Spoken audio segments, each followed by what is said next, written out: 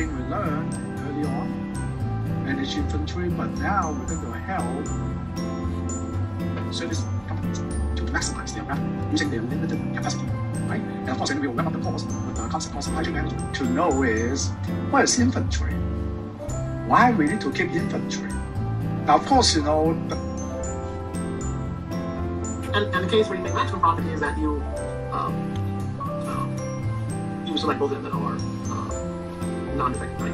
So that's of course it's a toy problem. I don't know why you actually you pick a machine that was defective unless you didn't know it, right? So maybe somehow they don't know. The point here is that a times x is a random variable, right? So when I'm writing this, so I could have written from the beginning, I could have written let a times x equals, I don't know, you can call it whatever you want, let's say x star, okay? And then I'm asking, what is the question? I'm asking, what is the expected value of x star? And just, it's x star is a random variable, so it's going to be the possible.